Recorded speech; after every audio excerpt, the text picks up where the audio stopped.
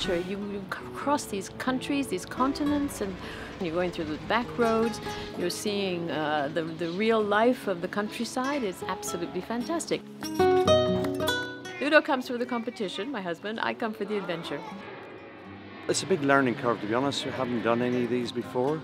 I mean, George is a novice, I'm a novice. You know, the main thing is to finish. You know, I think we got a car that's well capable of finishing, but you know, the regularities is all new to us, so we've got a lot to learn. Oh, it's good. It's an Alvis. It's gonna be good. Yeah, it must be the adventure. Doing it in Northern Africa would be a new thing for us in the car. We try our best, and we hope that we are having a lot of fun first, and yeah, maybe if we have a good result after then the rally is finished, we will see. Well, we have actually a goal of doing all the continents in Frøya, the Little Morgan.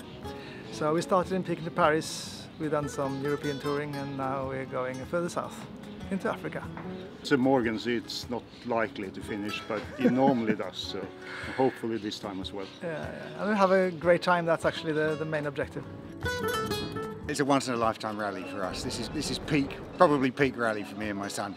I just really want to give it a crack and really love the idea of the desert and all the romance of that. Well, it's a great rally. Looking forward to a bit of adventure.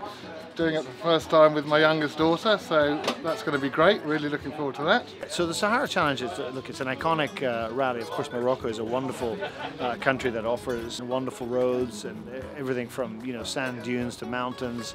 So yeah, so a bit of a serious challenge. We're calling it the first biggie.